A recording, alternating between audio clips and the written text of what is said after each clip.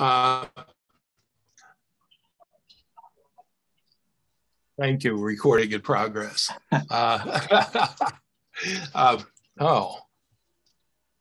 Anyway, I've been messing around with crystal sets for quite some time and accumulated a lot of stuff on my webpage since about 1998. So inside this this presentation, I have a bunch of links. You don't have to worry about them right now. There is a link to the presentation PDF in the chat here, so you can pick it up when you care to. So anyway, crystal radios have been a DIY, a homebrew thing for more than 100 years now. And a lot of us find it alluring because what you have here is a passive receiver. There's no power supply, no batteries. All the energy that gets to your eardrum came from the transmitter. And that might be 1,000 miles away if you have a good set, a good antenna. It's kind of hard to get away from some wire up in the air. And of course, that's a transducer that passing electromagnetic waves make current flow to the ground circuit. Then you have a tune circuit in the middle and a detector and earphones. And that way you've built a radio.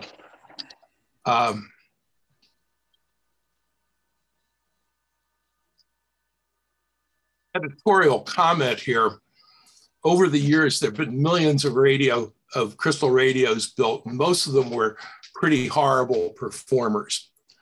However, it's not too bad to build. It's not too difficult to build a good one, and we'll endeavor to show you how to do that. Little background, Marconi in 1896, well, he didn't have a crystal detector. He had a coherer, and nor did he have any tune circuits. He was just energizing the transmit antenna with a plain gap, and same thing on the receive side. One of the things I found interesting about Marconi, and this is an interesting drawing somebody did, shovel over here on the side. Marconi took half of Heinrich Hertz's dipole and buried it because he was a telegraph guy and it would be a ground return, and thus the antenna ground Marconi antenna is born. Sticking with Marconi, I found it interesting. There's this famous 4/7 patent from 1900. And the important thing about the patent is that they got involved with Oliver Lodge, who was a real scientist, and he showed them how to tune both the transmitter and the receiver. We'll talk about that a little bit later on. But I found it interesting that here in 1900, the receiver was already showing a detector, they called it a responder, in series with a telephone. So the way we build crystal sets now goes way back. The antenna ground system, like I say, unless you want to listen to your strong local stations here in Jersey City, I can kind of get away with murder. But an inverted L antenna, maybe 20 feet high, 40 feet long, that's a good start. If you're ham and you have a dipole antenna up somewhere, their frequency response rolls off real sharp below the half wave point. So what you do there is you short the feed line and you work it as a T against ground.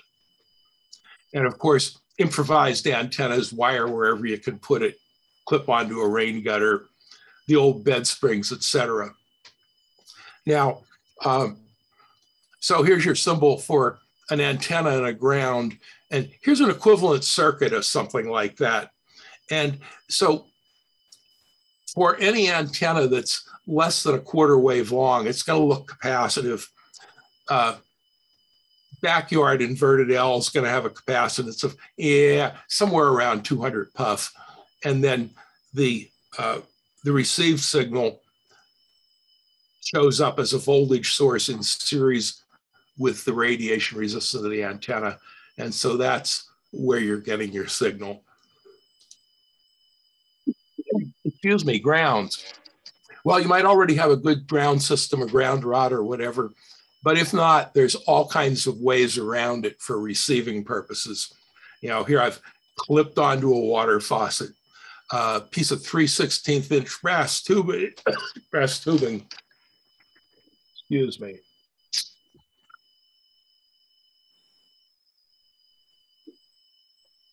3/16 inch tubing makes a real nice fit in the ground terminal of an outlet. Alligator clip to a radiator, or just pick up on the screw in the middle of your outlet plate. So like I say, you can come up with a ground without a whole lot of difficulty. Now, the other thing you need is an audio transducer of some sort,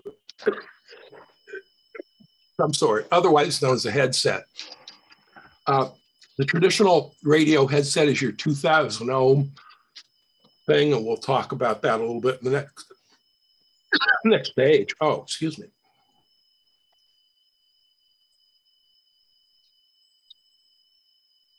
Another good choice for crystal radios is the so-called crystal earpiece.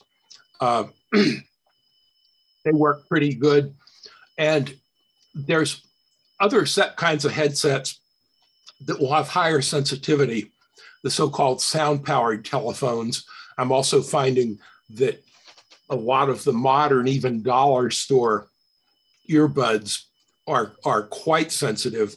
The only problem with these is then you need a matching transformer. If you have something in your junk box, boy, you're in shape. If you have to go out and buy it on eBay, it could cost a lot of money. So we'll talk about that further later on here too.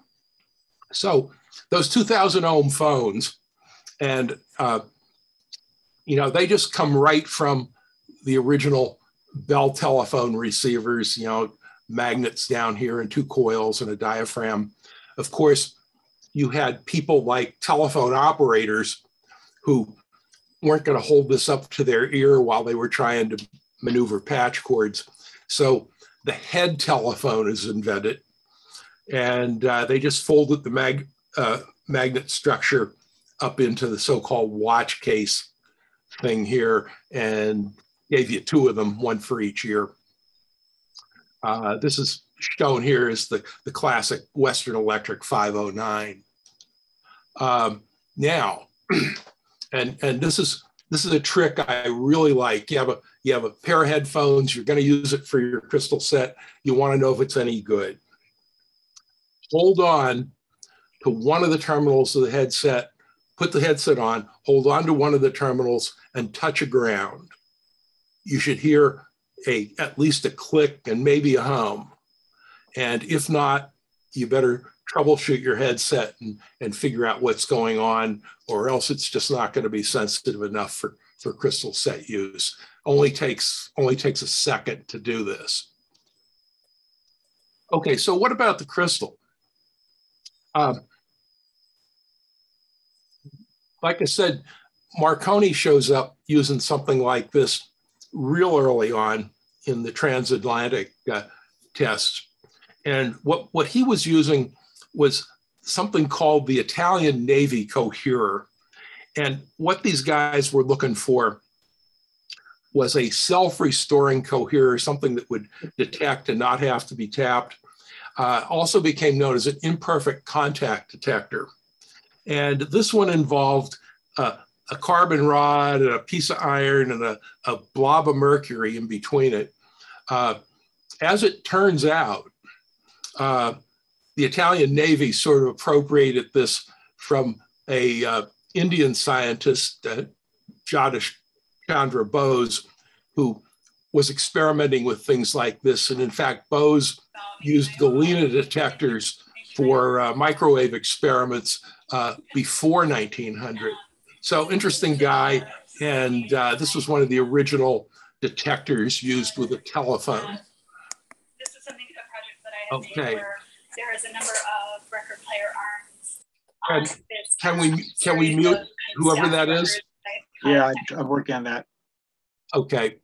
Thank you, Al. Sorry. Yeah, no, that's fine.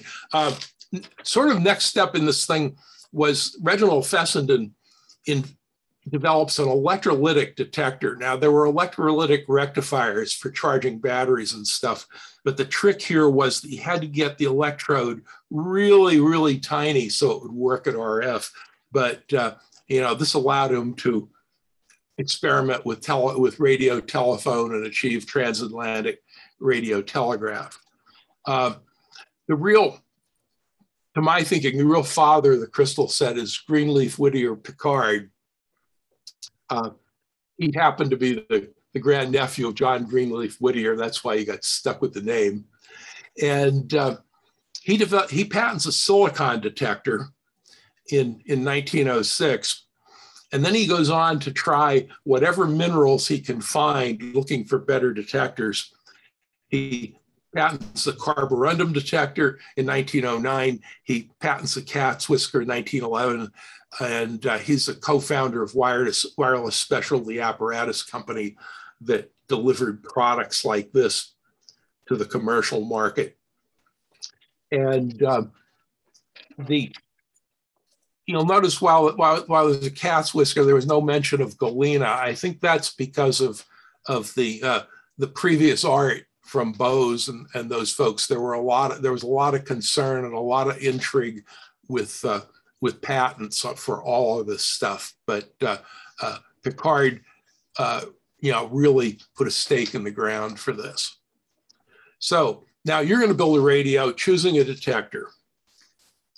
You want germanium diodes. If you have a germanium transistors hanging around, you can use one junction of a transistor for a detector. You might also experiment with mineral detectors. I'm not going to go into that tonight, but that's sort of a whole subset here. But you can find galena vintage galena detectors from the 20s, and they work pretty well. Good piece of galena will work just about as well as a germanium diode, but it's, you sneeze and then you're readjusting it. If you have any doubt as to whether your diode is silicon or germanium, take your Harbor Freight multimeter, put it in the diode position, and it will read the forward voltage drop when you have the diode the right way around. And you're looking for something that's down in the 0.2, 0.3 volt kind of region, as opposed to the 0.5 or 0.6 you see with silicon. Silicon diodes will work as detectors, but you're giving up a lot of sensitivity. Okay, let's build a radio. So you've got your antenna and your ground and your diode and your headset. Hook it up. You should be able to hear your strong local stations, maybe all at once, but you can hear it. This is the simplest radio you can build. And even if you don't bother with wooden screws, you can do this with clip leads. I suggest you do this, just to get a stake in the ground. Now you have a headset that works. You have an antenna and ground system that's getting you a reasonable signal, and you have a diode. So you can move on from there. Okay, so the next step is to add a tune circuit to your radio. And you see here a lot of the traditional things. I mean, I think the Boy Scout handbook in the old days had this deal. You wind a coil and you put a slider on it. This is the Fillmore commercial set that a lot of you probably have in your collection. And of course, this is a Mother's Oats crystal set. Actually, I'd never seen one of these, but I grew up on Mother's Oats, and they used to claim that Quaker's Oats and Mother's Oats were the same fine oatmeal. So I guess it makes the same radio. However, don't waste your time on this stuff, because this just doesn't work all that well. It'll work, yeah, but you can build a much better radio. So what's missing out of those radios? And the answer is variable capacitors. And the reason is that traditionally they're expensive. And so you're trying to build a $2 radio. You're just going to give the guy a coil and a detector. If you insist upon buying a 365 single section cap, you can still get them on Amazon for $25. However, you're all radio collectors. Just go look in your junk box or grab the next cast off All-American 5 you encounter and take the capacitor out of it. So that's what you really want to do. And so sort of the next step here is the old standby. You have a parallel tuned circuit between antenna and ground, and you bridge your detector and headset across this. Well, that works, but it could work a whole lot better. So let's take a look at it this way. Here's your parallel tuned circuit in here. Okay, now this thing needs, the broadcast band is really pretty wide percentage-wise. You've got a 3-to-1 frequency range you need to deal with. And then you've got to deal with antennas of varying lengths. So you need to take some steps here. One of the first steps is a tuned circuit like this, and this number here is a swag, a silly wild ass guess, but sort of based on a reasonable Q, like 100 or 200. And so you're going to have an impedance across this thing of way over 100K ohms. And so here you come with your 2000 ohm headset, which really looks like about 10,000 ohms impedance for AC, and your diode, and you connect that across the whole tuned circuit. Well, you're loading it down, you're DQing it, you're throwing away a lot of signal. So the answer is you want to impedance match this thing. And so for starters, connect your detector about to the middle of your coil. That gets you a pretty good match out to the headset. Now, on the input side, like I said, you're dealing with a 3-to-1 frequency range, and you want to deal with various antennas. My solution is to have taps on that coil. And what happens here is when you're dealing with short antennas, then you're going to run the taps toward the hot end of the coil. And also at lower frequencies, you can go higher up on the coil. This capacitor out here is going to have you tuning this to minimum capacitance here.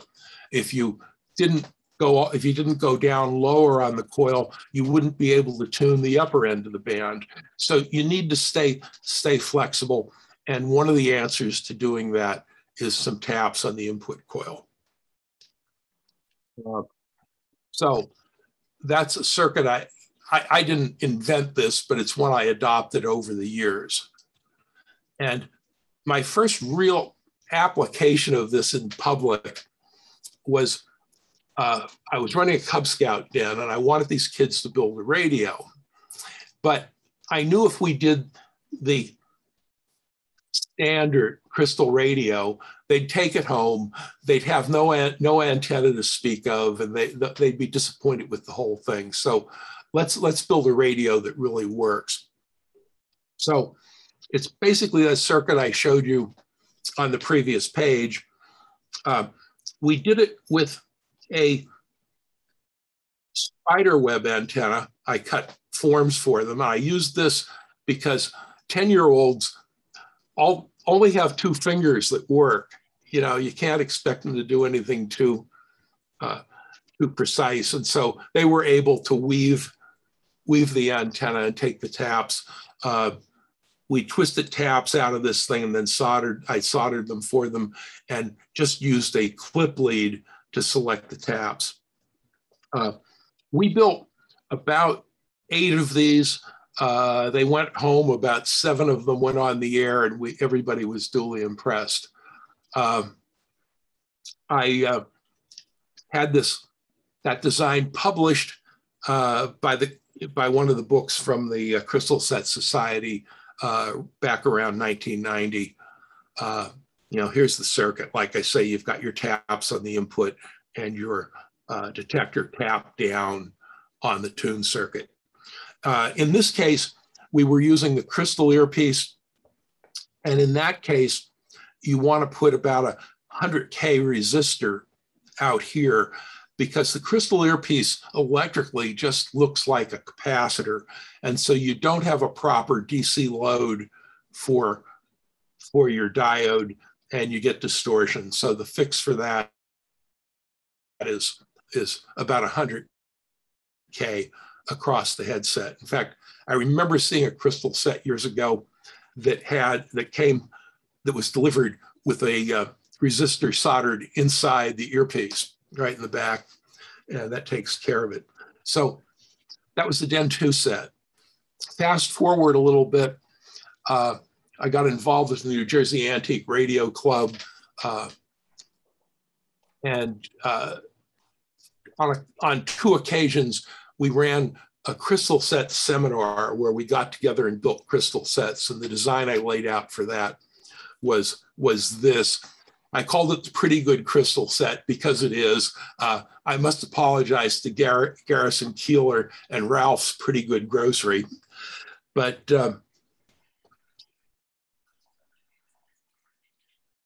pretty simple piece of wood, some masonite for a front panel, and the capacitor screwed to that. Gave everybody the crystal earbud. You could buy those for $2 from Mauser back in the old days. So here's people at the clinic. And the way to wind these coils is to stretch the wire out. We tied it off to a cyclone fence, and then you walk up on the thing. It allows you to hold tension on it while you're going. And the way we take the taps is with a strip of cardboard that you come over the cardboard with the turns you want to tap, and then later on you go in and scrape off the insulation.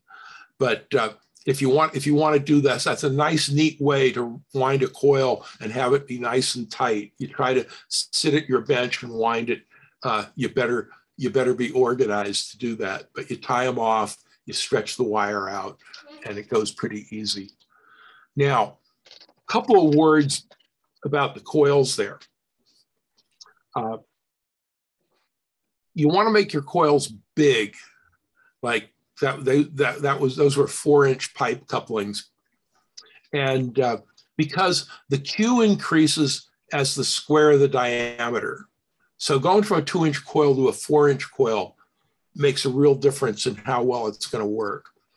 One of the other things you want to avoid, and in one of my early presentations, I said, well, make them square, make the windings about the same distance as the diameter.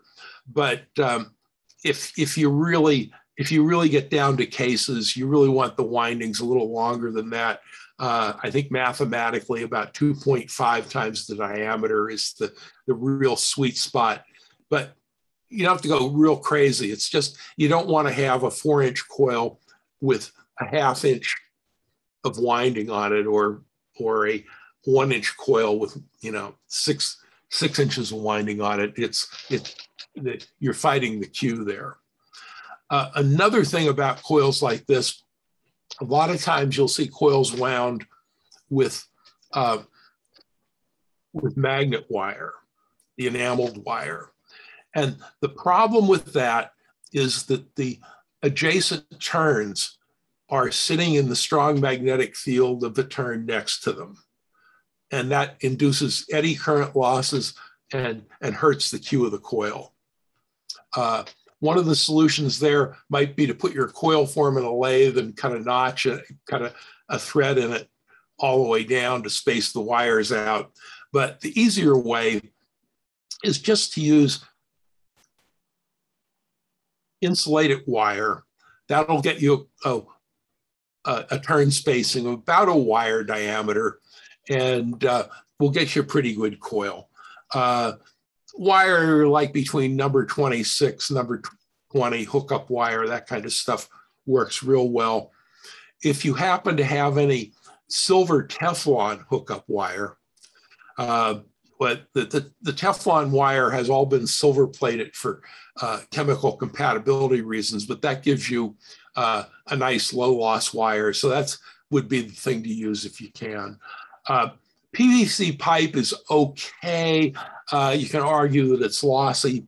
I found ABS pipe couplings at Home Depot, which is what I used for the Pretty Good Crystal set. This particular coil is just some piece of stuff that was laying around, but I put it in here for illustration. Okay, and so one of our own, Joe Devonshire, just built one of these radios the other day, and here it is. He sent me the picture. You know, he grabbed a dual section cap and wound a coil and has his taps. Joe is up in mid-Maine somewhere. I don't know, is that halfway down east? Is that what you call that? But he reports hearing a couple of the New York stations, which are 300 miles away, and also even WPHT, which is all the way down to Philadelphia. That's probably closer to going on 400 miles. So that's the kind of performance you can expect out of a radio like this. And I was real glad to see him have that success, because that's what you can do with a good circuit, decent headphones, and a decent antenna. Over the years, I did things like I took the same circuit and built some fancier radios with it. This is one I gave away at the NJARC Christmas party some years ago. I'm not sure who ended up with it, but I added actual switch taps here and built a Galena detector that was kind of inspired by the things on the Marconi marine receivers in the old days. So anyhow, use your imagination. Modern computers and programs and graphics allow you to dress these things up with, nice signage and lettering and whatnot without a lot of fuss. So, use your imagination. Another way to build radios like this is to use ferrite cores. And they get you pretty good Q, like 200-300 without a lot of fuss. You get a lot of inductance in a small space. This core here is 0.8 of an inch across. And the magnetic field is contained within the core. And that means you don't have to worry about it getting it close to other things or metal in the radio or whatever. So you can, with air core coils, if you got to be a little circumspect about how you mount them, these you can, pretty much run amok. Also, they require a whole lot less wire.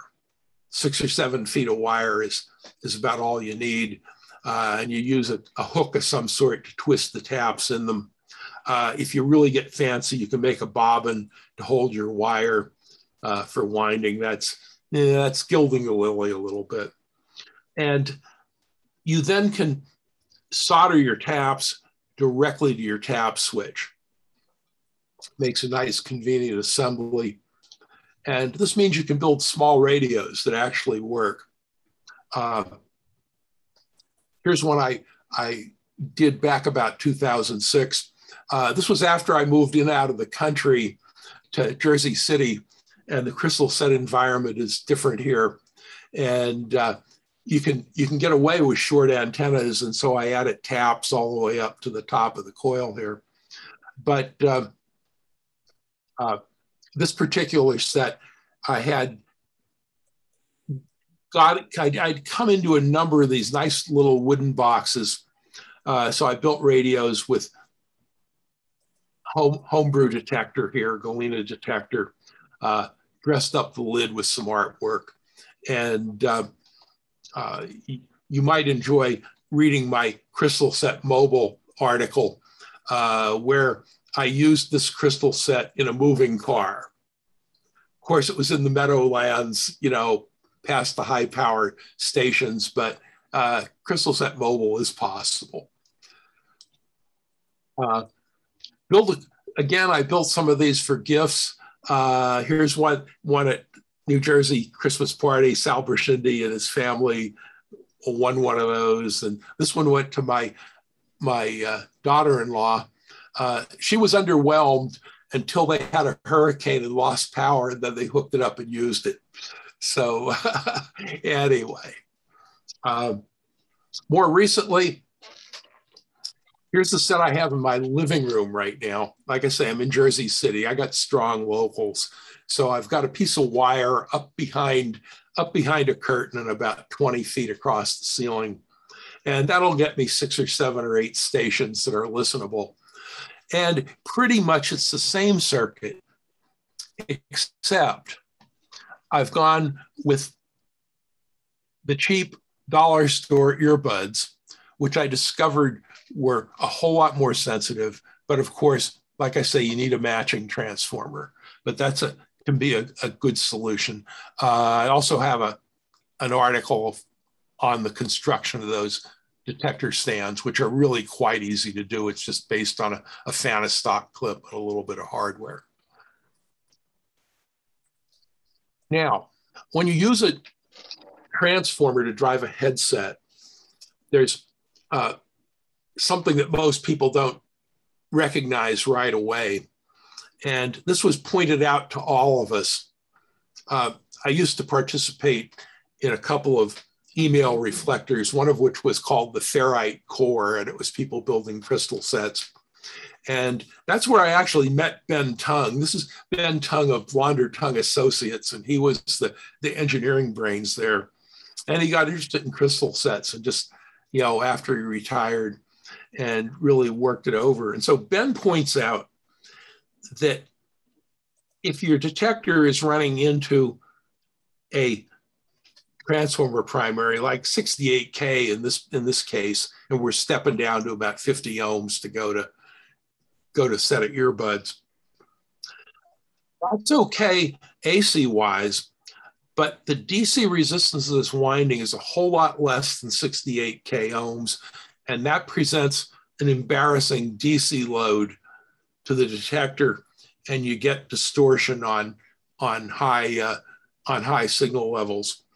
And the fix for that is that you put a resistor in series with the transformer primary, and then you bypass the resistor like with a 0.1 cap. And so the resistor isn't there for audio, but it's there for DC, and everybody's happy. By the way, this has been observing testing of crystal sets at the 2006 Crystal Set Seminar. Ben has departed, but his website has been preserved, and you can get to it here. Ben just really did a thorough job of a whole bunch of things that I wouldn't have had the patience for. But if you get into this, you'll want to read through some of Ben Tung's stuff. Another even smaller set I built recently, called it the Pocket Mouse. This was mostly based on the variable cap and the knob from a $5 Chinese superhet radio kit. And again, using a ferrite core. And the advantage of the ferrite core is you can run a whole bunch more inductance here without picking up a lot of capacitance. So you can tune it with, say, 150 puff rather than 365. So this is a 4-inch by 2-inch box. Left me build a nice little radio in there. Again, miniature transformer driving the cheap earbuds. And that works pretty nice. Okay, we talked about a pretty good crystal set. Let's talk about really good crystal sets. You want high performance. The way you do this is instead of a single tune circuit, you want to have a double tune circuit. That'll improve your selectivity, improve your sensitivity, and sort of what you, the way you figured this out, or the way I figured it out, was to look at the classic communication receivers. Here's a Marconi 101, which is double-tuned crystal set. And there were other things like that, like the IP501 has a tube in it. But these naval receivers were all double-tuned. The other place to make improvements in the crystal set is a more sensitive headset than your 2000 ohm headset. And we'll talk about that a little bit, so-called sound-powered phones and the modern alternatives. So, two-circuit tuner. And here's that drawing from Marconi's 4.7 patent. And sure enough, he has a coil that tunes the antenna to ground, and it's coupled to a parallel tune circuit and a detector and a telephone. Here's a somewhat better drawing from Every Man's Guide to Radio, 1926. And sure enough, you've got a series tuned circuit out here. Back in Marconi's days, this was known as the open circuit because it just looks open. Of course, it's completed by the equivalent circuit of the antenna. And when you do this, now the antenna is completely in series with the primary coil, which means you get maximum transfer of energy out of the antenna into this coil. It's called the conjugate match when you have that whole thing tuned as one circuit. Then you magnetically couple that to another circuit, like we've seen in the other crystal sets, and you can play games varying that coupling, and we'll take a look at that. And first of all, and I have to get a better drawing here because this was something for 455 kilohertz IF transformers, but the message here is you have a single tune circuit and it'll have some response curve, maybe like that. But if you add additional tune circuits to it, their response algebraically, and the peak still stays about the same, but the skirt selectivity improves drastically. So that's why you want to have a couple of tuned circuits. Two tuned circuits is about the point of diminishing returns. You could try for more, but then you have troubles managing it. So also I mentioned the variable coupling between the tuned circuits. If you couple those two tuned circuits tightly, you'll get a double hump curve. And if you try to move one of these humps over to coincide with the other hump will run away from it. So you'll always have a big wide response with two humps.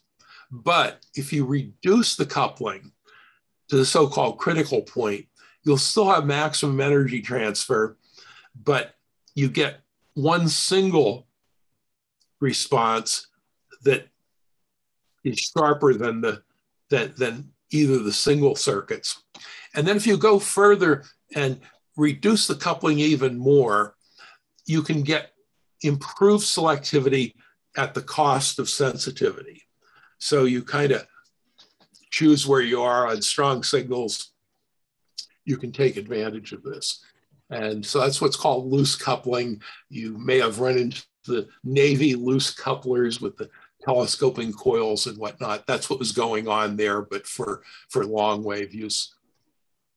So anyway, the easy way to build a double tuned radio, a really good crystal set, is first build a pretty good crystal set and then build the second one and put the coil over on the right-hand side of it. And don't worry about detectors and headsets, just wire it up in series like so. And set it on the table, and you can vary the coupling by sliding the two things around, and this will work quite well, a whole lot better than just the single tune set. Okay. You have a question? Okay. Yeah, that's actually we're coupling up with one in New England, so this is where, you know, with Zoom you can do anything you want. Cool. Okay, so I do have a quick question. Yeah, When you build the two sets like that, We're going to use our lamp as a test. how far apart is the distance that you're coupling? you'll find yourself like 8 inches or a foot, or maybe even a little more. Oh, okay. It's really yeah. First time you do it, it's really astounding how far apart 2 4-inch coils will couple, and so that's why you see you kind of slide it around on the table. Okay, thank you. Sure. I have And a the two coils must be oriented the same way, I assume. Yeah, they're on the same axis. Yeah. Okay. Thank you. And okay, let's talk about transducers a little more. Back about 1910, a guy named Nathaniel Baldwin designed an improved headset, so-called balanced armature design. It's still got a magnet structure and some coils, but it's got a flat armature in here with a pivot at the middle of it. And then that's connected by a push rod to the diaphragm. This one says aluminum. A lot of them actually have mica diaphragms. And so these things are more sensitive than your standard magnetic headset. And I actually would like to look at that one a little more. There we go. So you'll find these around. There were a lot of them made. A lot of radio guys used them, and they're still hanging around. So you see a set of Baldwins, you can usually spot them by the thickness of the earpieces. They're worthwhile. Here's some data that I accumulated some years ago. Did some headset testing. I arranged it so I could feed them with the same with audio from an attenuator, so I knew how much energy was going into them, and then had a way that I could match to the output impedance, so there wasn't so you were getting apples to apples comparisons. Actually, Ben Tung had a much more elegant way of doing that, but we're not going to go into it right now. But anyhow, the message was like, there's these medium impedance, 600 ohmish military headsets. There are a lot of them around from World War II. And first of all, they're low impedance, so they're not a good match to a headset, but then they're not all that sensitive. I could listen to audio and understand it down to about minus 63 dBm. Now, keep in mind that 0 dBm is a milliwatt, minus 30 is a microwatt, and minus 60 is a nanowatt. So we're talking about really small amounts of power here. And it's because the human ear is as sensitive as it is that we can do these things. So your traditional 2000 ohm headsets, and I had 2 from Trim, which make really nice headsets. I really like them, but they got you a sensitivity about minus 70. And that's good. And that's what most crystal set situations have. The earplugs from Mauser, of course, they're capacitive, so have an infinite resistance and a pretty high impedance, and they'll get you the same sort of sensitivity, sort of minus 70. Had a pair of brushed crystal headphones. Now, the ears have not been, they've got Rochelle salt elements, and the years have not been kind to them. Humidity beats them up, but I had a pair that was actually working in pretty good shape. And these were maybe 4 dB more sensitive than the standard headsets. The Baldwin Type C, I got down to -76. So difference between 70 and 76, 6 dB is a nice improvement. And that's worthwhile if you can find a set of Baldwins. Now, the phone company and others, and the Navy for years has used sound-powered telephones on board ships. And the reason you do this is that the transmitter generates the signal. It's basically a headphone backwards. And as long as you have 2 wires between 2 of these headsets, you can talk, the whole rest of the ship can be shot away and you can still communicate within the ship. These are the ones on the left here are the so-called big cans from World War II. And later on, they may even still be using these more modern ones. And there are some sound-powered handsets. You can take the elements out of those, and it's helpful. So anyhow, I had 2 of these that I had set up and tested. And they had sensitivities of -84 and -88 dBm. That's compared to -70. So a headset like this is as good as putting an amplifier on your radio, an audio amplifier. And so that's part of the deal here is, if you really get serious about this, you may want sound to look for a sound-powered headset. Got a link here to some information about that on the website. Now, the other thing about this is, like I said, I did some testing on the cheap earbuds. And what's happened these days is all of these things out of China, rare earth magnets, very powerful magnets, and that results in the earpieces being really, really sensitive. And I measured sensitivities down here in the same range as the sound-powered telephones. So as long as you can get an appropriate matching transformer, you can get away with a dollar store headset and be in pretty good shape. Okay, let's take a look at, this was back around the turn of the century when the Crystal Set guys I was hanging around with on the web ran some Crystal Set DX contests. And this was the radio I built up for that purpose. These were 6-inch PVC pipe coils wound with number 16 silver Teflon wire. They just sit on these towel bars on these pieces of PVC, and the boxes down here have the tune circuits and the transformers and whatnot. This was a double tune set, and then there was an additional circuit here that you could use as a wave trap. You'd get tuned to a station and you'd use this to suck out an interfering station. So, well, how well did this thing work? And I did a log for this. New Jersey Antique Radio Club runs a broadcast band DX contest every January. We're still doing that. But here's my log from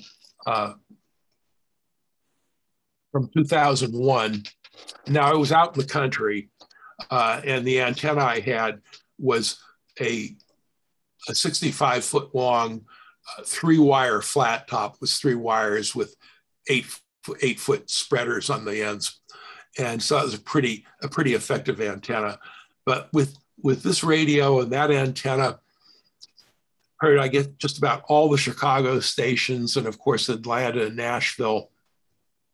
But also heard, back in those days, there was a high power station down on Turks and Caicos Island, about 1,300 miles down. Heard Radio Raylo, the time signals out of Cuba. That's over 1,200 miles away. And New Orleans over 1,100 miles away. So if you really get serious about this and you have an antenna, and that was sound-powered phones, so the type we saw a couple slides back, that's the kind of performance you can end up with. Also, I built a double tune set using the ferrite cores in a nice wooden box. Double tuned here, you don't get any coupling between the toroids. So I ended up with the third coil that's shared between the input circuit and the secondary circuit. And by varying that inductor, you're varying the coupling to the secondary. I put in a switch to switch between a galena detector and a diode inside, and of course there's a transformer and whatnot. Inside, I had rounded up some really nice, this one's a Hammerland variable capacitor with ceramic insulators. When you really get down to cases, a lot of the capacitors with the phenolic insulators and whatnot may be lossy enough that they cause a problem. So whenever you can happen into ceramic insulated caps, grab them. I also use ceramic switches, and this was a UTC A11 transformer that did the trick there. And this is pretty much the same set as Neville was showing when we started up here, and it gives a pretty good account of itself. You want to just leave your imagination run wild and do creative things. I built a double tuned set in a little 7-inch long tackle box, which you could close up and carry around. Again, it was ferrite cores. Actually, I put a switch in so the secondary could be used as a single tune set when you were just fooling around, and then you could bring a primary in here as well. And in the back, I took this tackle box and hacked some of the partitions out of it and screwed all this stuff in there and made a nice little radio. And that here's my crystal set travel kit. For years, I used to be a roadman for the semiconductor guys. I'd often carry a crystal set with me and, string wire up or hang wire out hotel windows and whatnot and see what you could hear locally. And so here's that set here, and half a sound powered headset, some antenna wire, and clips and pins and whatnot for sticking wire up. Just another part of the crystal set sickness. You could get involved with it if you want to. Here's a recent set that I built. Like I said, it was kind of a change of life when I moved to Jersey City, and you really can't hear any DX from here because you've got a 50 kilowatt station every 40 or 50 kilohertz across the band, and you just can't summon up enough selectivity to hear anything at a distance. So I built this set that drives a horn speaker pretty nicely on 7 or 8 stations. And the inspiration here came from a Telefunken World War I field set. Now this thing was designed to tune from 500 kilohertz to 2 megahertz. So it was kind of broadcast bandish even before there was a broadcast band. Most of the marine radios you see all want to tune down to long waves. So this was sort of, the kind of thing you wanted to do. I didn't have the patience to accurately reproduce the thing, but it's double tuned. the second, and then the secondary is 2 bands, and there's a non-tuned position, so you can, you know, get your antenna tuned and whatnot. Double tuned sets, sometimes it's difficult to find a station if you're trying to work the 2 tune circuits. And the other thing these guys did was, in a double tune set, when it's lightly coupled, you can calibrate the dial on the secondary and then just basically tune to the frequency you want. So I implemented some of those design features into this thing. You know, just wood and whatnot. The primary swivels to vary the coupling. Secondary, like I say, was tuned in 2 bands and calibrated dial. One of the things that Ben Tung pointed out to us with that the Benny resistor on the audio transformer was you could also put a sensitive ammeter in there. This is a 20 microamp meter movement.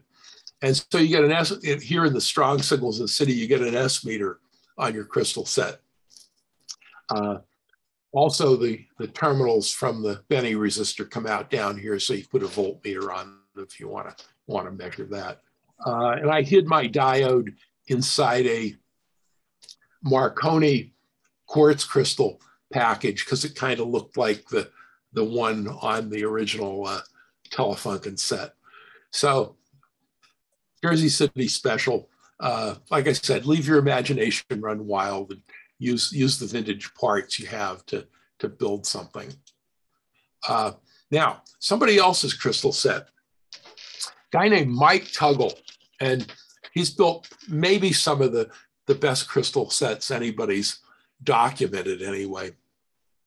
And Mike used basket weave Litz wire coils.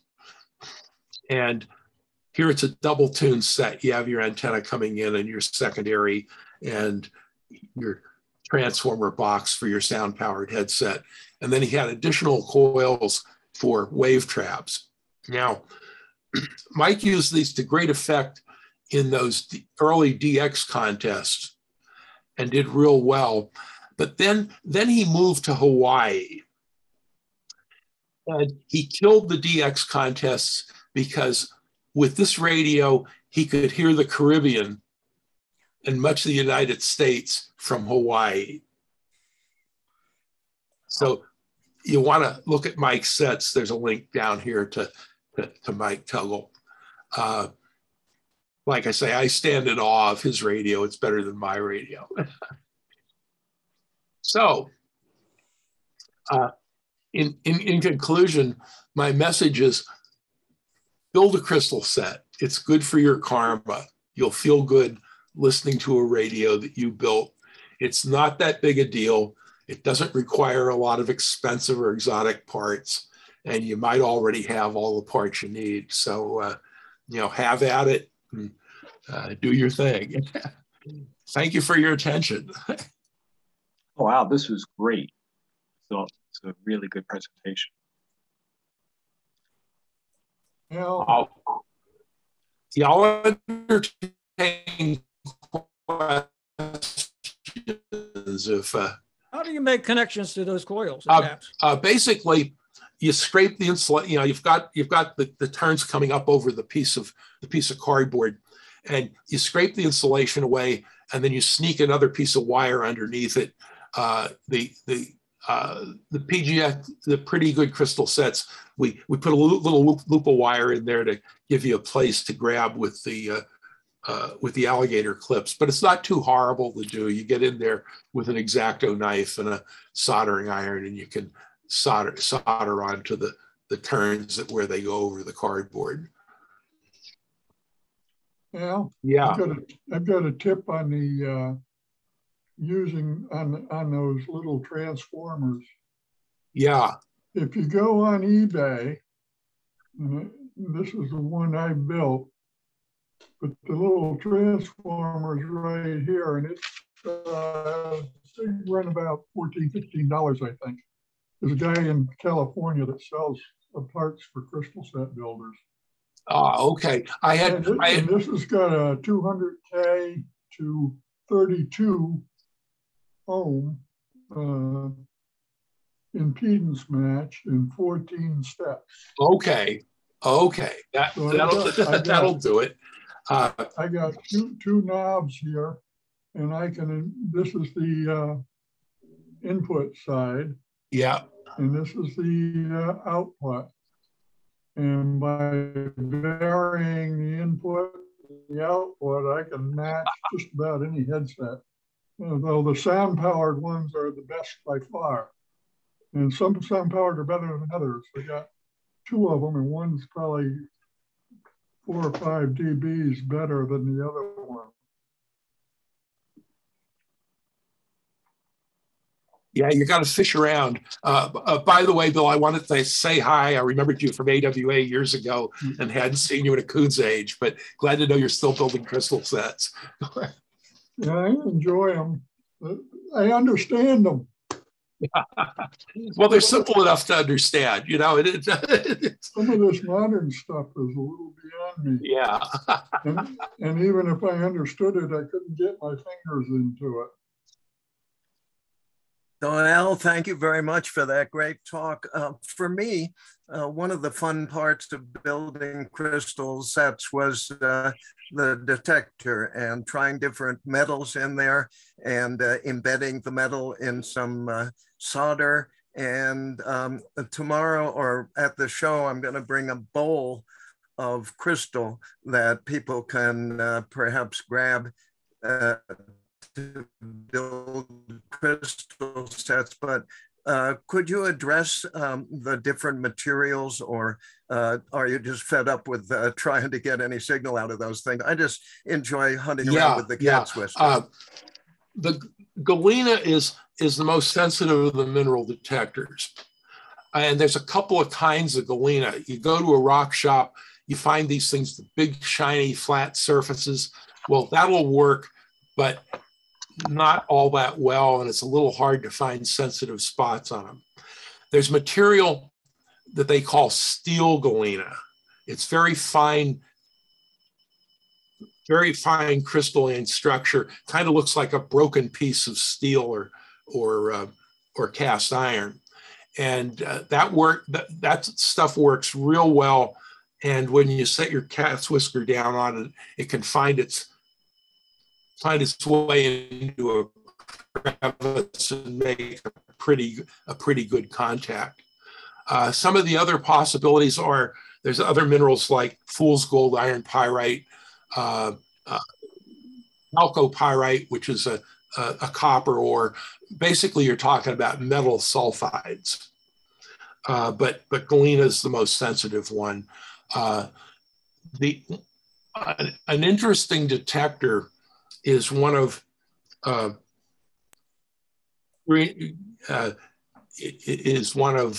Picard's thing called the Paracon detector, which involves a mineral that's almost only found in New Jersey called zincite, which is an orange-colored zinc oxide. And if you put that into contact with bornite or chalcopyrite, one of the copper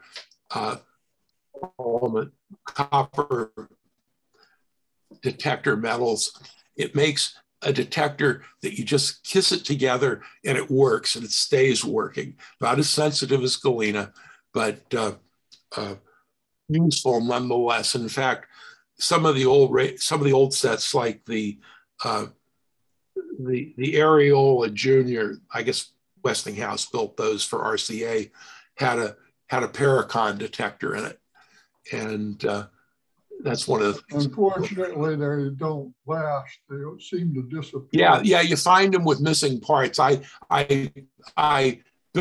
rebuilt the one I was messing around with.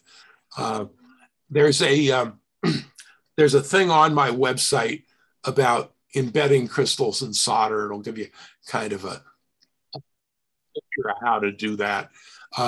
There are people who say, well, you got to use Woods metal because it has a low melting point and you're going to destroy the mineral. But I've found you can stick things in solder and have them work pretty well.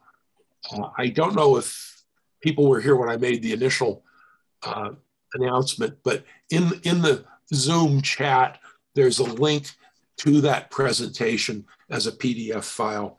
And so you can read through it and follow the links out of it to some of these other topics. There's nothing in the chat box that I can see. I'll do it again. Larry, I also saved it, and so I'll email it to everybody when I upload the recording. Okay, yeah, go ahead and do it that way. Yeah, that works. Yeah, and in fact, since Joe was on there, if any of the NJARC doesn't have it, Joe will forward it onward through the communicator. So I think everybody ultimately can get this on. Al, I have a question. Yeah, go ahead. What are the design attributes of the sound-powered phones that makes them so sensitive? Are they? Go ahead. Yeah, they're balanced armature like the Baldwins, except, you know, I think the phone company leaned on it real hard until they became exceedingly effective.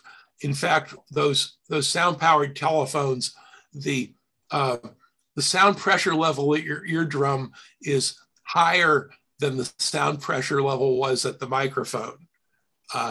It's sort of, you know, acoustic leverage. Yeah, that's interesting. Thank you. Yeah. Can I tie in some vintage aspects to this presentation? By the way, Al, amazing presentation. Wow. I've been building crystal since I was a kid. So here goes. I'll be brief.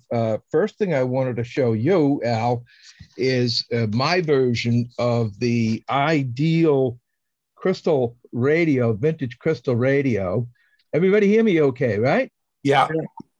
Oh, good. So this is a picture of about a 1908, 1912, and it's a dual coil, as you mentioned. So everything that you spoke of, the taps, all of that, right down to the silk insulated wire, falls into everything that you were saying. And it's amazing that, again, you say 100 years old. This is over 100 years old. And this is my DX crystal radio. So this is the one I have fun with. It's on about 200 plus feet of wire with a ham radio ground. And the other thing I wanted to show was just a few examples of coils. If my computer ever catches up, let's see. There we go. So these are the coils that Al was showing, and I bought a bunch of these, as you can see on the top, and I began to do some research using my actual radio, and I was using a pair of deck talkers, of course. But I looked into everything from audio output transformers, you know, speaker transformers. Let me get back in there, right? Let's see, find the there it is. So to these guys, which any of us have worked on a All-American 5 are quite familiar with. So I'm sorry, I'm having trouble coordinating. And various CAN transformers as shown down here. Where am I? There we go. So the CAN transformers, everything worked. But this was I call it my super match. And this, I used to work with lasers, helium neon lasers. And I found a couple of these 10,000 volt transformers in my junk box. And so what I did is I actually built a matching transformer using the two 10,000 ohm secondaries in parallel. And this was the coup de grace. This is the one that really gave me a good 7-8% better signal. And for final looks, here is, of course, we would be remiss if we did not have the deck talkers that I can't show you. There we go. There you So, go. yeah, these things are awesome. Again, I've probably got about 50 pair of headsets, but I did not know about the earbuds. So I think tonight you'll find me on the long wire with some earbuds, trying that out with my various transformers. Al, thank you so much. What an awesome presentation. Well, you're welcome. You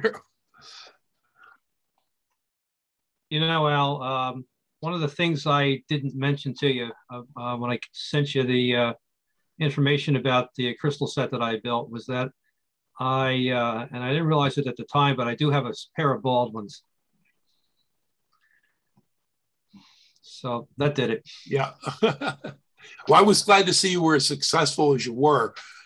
You know, kind of validated my design, you know, from a disinterested observer there. But, you know, so you're, you know, good single tune set, you hear 400 miles out without a lot of trouble. Well, 1010 was banging in here last night before I came on tonight. Same thing.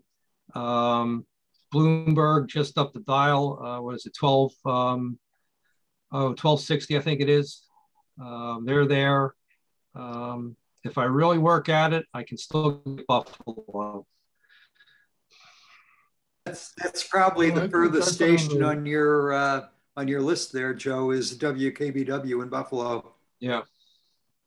I found that the Westinghouse 509s work pretty near as good as the Baldwins. They're one of the better magnetic headphones. Yeah, they're within the same range. You know, like I said, the measurements I made got a couple of dB better out of the Baldwins.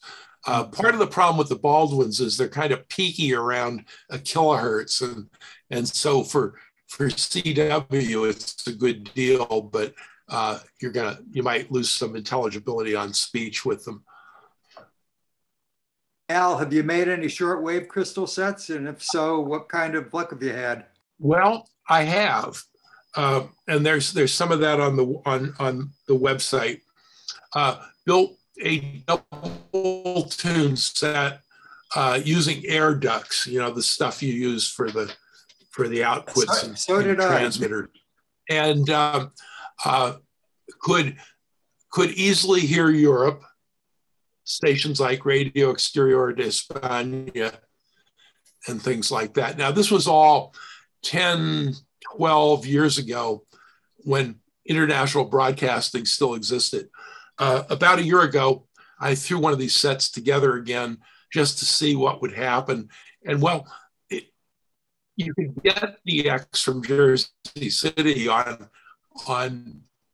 shortwave, except all you could hear was Brothers Stare and Havana, Cuba. But yeah, you could build effective shortwave crystal sets.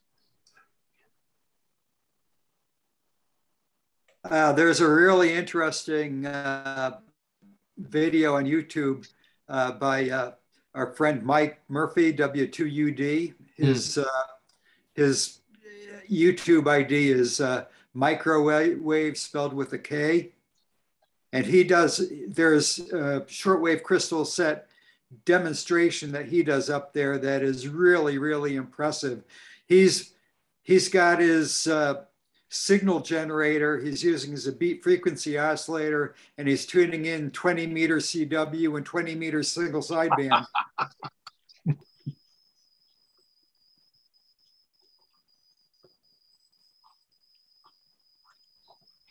Yeah, well, when you operate a crystal detector that way, you're pumping the crystal and you're eliminating a lot of the losses. So it could work pretty well.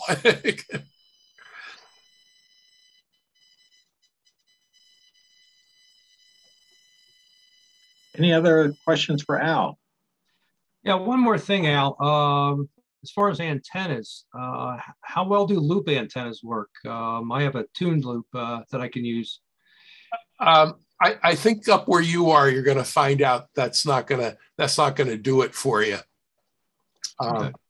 But you can give it a shot.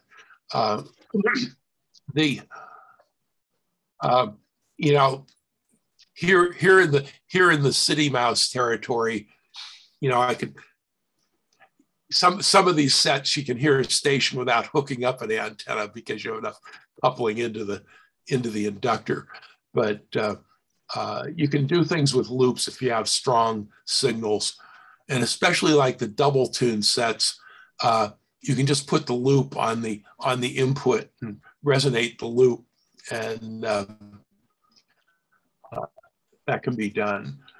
But it's not, you're not gonna have the pickup aperture that you'd have with a wire antenna outside. For you ham radio guys out there, I use get around to the camera. I use a Buckmaster. It's a 160 through 6 meter long wire offset dipole. And I have had great success with that, but only in the lower bands. I find that trying to capture short wave using several types of receivers, it just falls off the radar signal-wise once you get up into the higher bands. Have you done that? Has anybody used shortwave antenna commercial?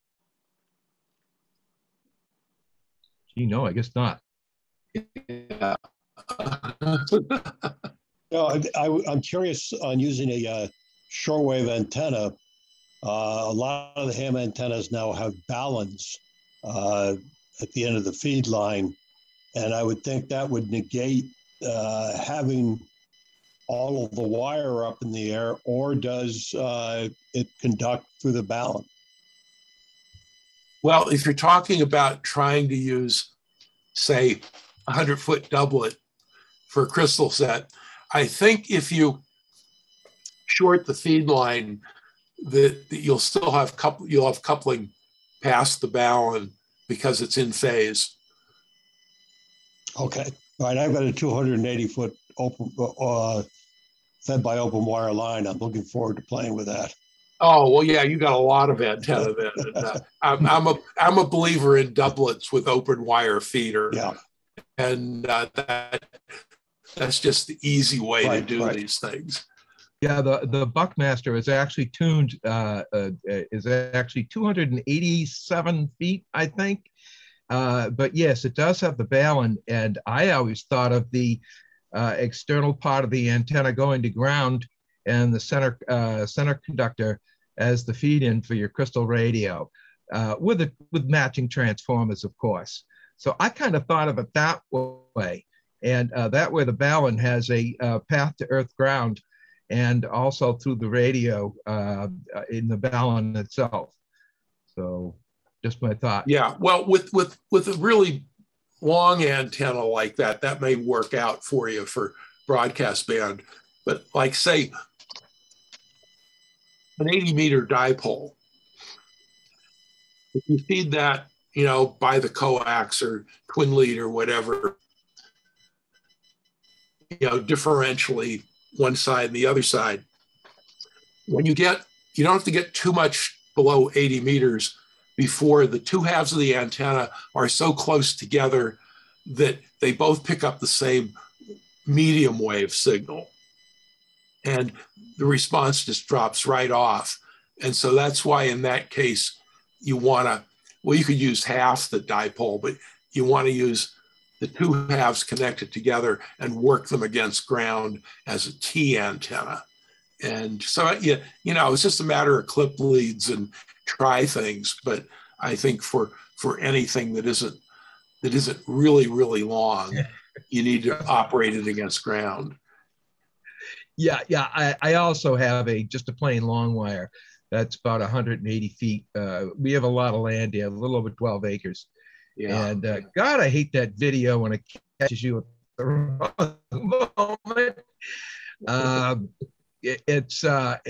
I use the long wire primarily, but I was experimenting with it, I was getting pretty good results. But the only thing I did not do is utilize the entire antenna structure for the antenna itself.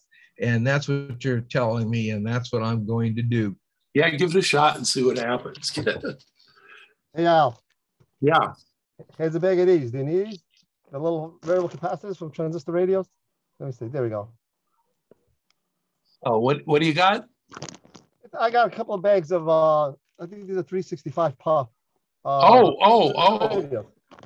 Okay. So if you need a bunch, they're yours. Okay. Well, I'll tell you what. Bring them around, and then we'll spread them out to people and encourage them to build radios. All right. Sounds good to me. Yeah. The problem with those things is you got to figure out how to put a knob on them because it's metric hardware, but there's ways around it. Yeah, I had and I did have knobs at one time, but they kind of disappeared. So, anyway. Yeah. Anything else? Thanks, Al. Okay, well, you're most welcome. I'll leave you guys do your business meeting if you need to. Here, I'll hang around for a while. Yeah, that was Very good perfect. presentation. Yeah, it was. Thanks, Al. Thank you. Nice having job, you from. Nice having everybody from the NJARC here. Very nice, Al. Thank you. Yeah, thank you, Al. All right. Thanks, Al. So everybody else who's hanging around, I guess I'm going to be closing up the meeting shortly. Is there any other announcements or anything else anyone wants to talk about besides the upcoming show on Sunday, which I'm sure everybody has well memorized and they're ready to go. Larry, is there any announcements you need to make before we shut down? Well, just the show. I'm looking forward to seeing everyone there. One thing that's a little concerning is the COVID cases for New Hampshire and Maine, for that matter, are about as high as they've ever been. They're breaking records. So, we have the vaccine, and I think most of us have been vaccinated, but it's a little concerning. So as always, use your best judgment, best practices, and, obviously come at your own risk. I'm going to be there. I'm not going to let it keep me away, but no, that's about as all the advice you can really offer, because I think we're going to be struggling even probably into next year of having these ebbs and flows here. But it'll never go to zero, or it'll take a long time for it to go to zero. So, I think like you said, everyone just use their own best judgment here. And if you feel comfortable, wear a mask. Nobody will be insulted if you wear a mask. We certainly are used to seeing everybody in masks from the past shows in Brookline. So, it won't be a big deal. I plan to be there, camera in hand. Marriott's policy is masks are recommended, but they're not going to kick you out if you don't have one. Oh, I see. Okay, well, it's good to know that there is somewhat of a policy there, at least for people's FYI. But yeah, no, looking forward to the show. And I know, will you have the working teletype, Larry? I will. I made a list, so I make sure I have everything with me this time, and I have a table dedicated to it. So it's coming. I've been playing with it all week. I got my Model 14 transmitter distributor which reads the tapes and sends the data from pre-punched tapes to the teletype. Got that working just this morning. So that'll be part of the... Hey, Larry. You just went to mute there, Larry. Larry? I know, I stopped talking. I thought I saw the mouth moving.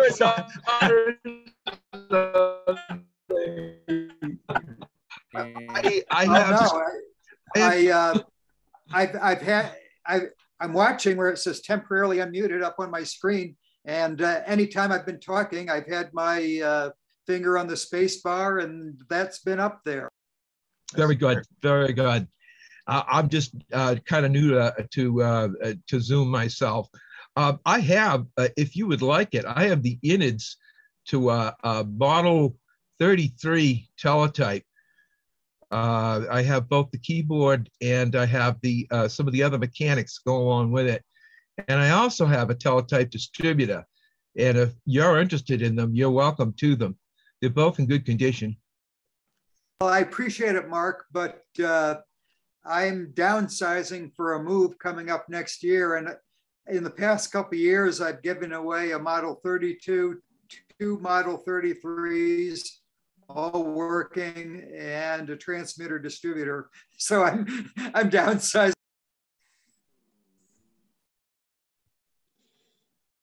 Yep, you muted once again there, Larry.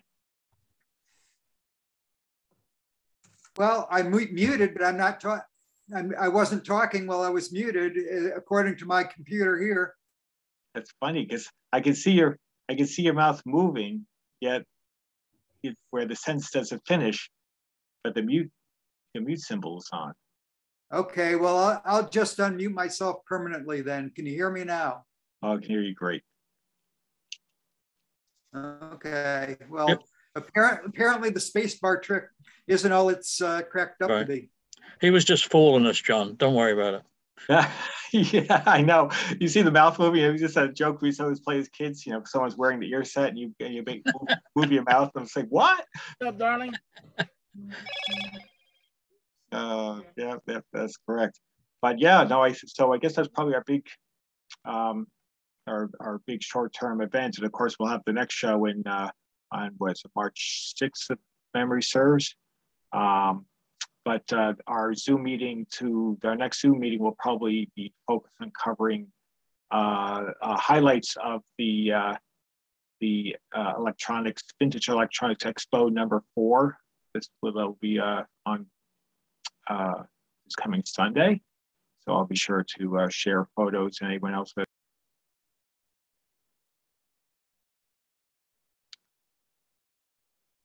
It's all in my webpage. Hey guys, I got completely bumped off. That's it. Thanks. John, move your lips so we know you're there.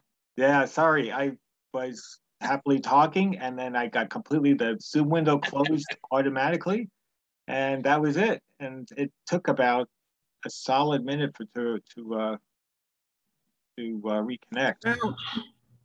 Now, the thing I'm hoping for is that I hope I didn't lose the recording from Al because I was recording at the time I got bumped off. So I don't know how, and it claims I restarted recording. So I don't know whether it will pick up or I hope it doesn't overwrite my recording because otherwise. There wasn't much, John. No, I'm just hoping that, Zoom, I don't know how elegant Zoom handles this, whether I still have the recording from before I got bumped off. I had that happen to me before and I lost a good part of the recording, but fingers crossed. Well, you're back. Larry.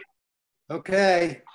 Well, here it is. I don't know how well you can see it. It's kind of dark in this room, but there's looks nice. A crystal detector down here. This tunes the series tuned antenna circuit, and this is the parallel tuned detector circuit here. It's even got a little vernier knob in the middle.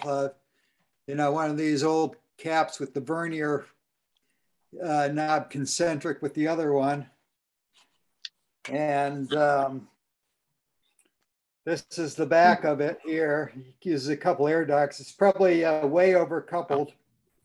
And the coil is tapped with a tap switch here. And one thing I should do is move probably put a clip off the detector so that right now the detector moves with the tap switch, which also changes the amount of coil you're using. But that's obviously, like Al explained, loading down the tuned circuit too much. So probably should put a clip on the coil for the detector to move around because there's not room for another switch on the panel. But I've heard on 160 meters, a couple AM hams on this on 160 meters in New England. Slap hammer. Anyway, that's my shortwave crystal set. Oh, that's great. Yeah, that looks pretty good.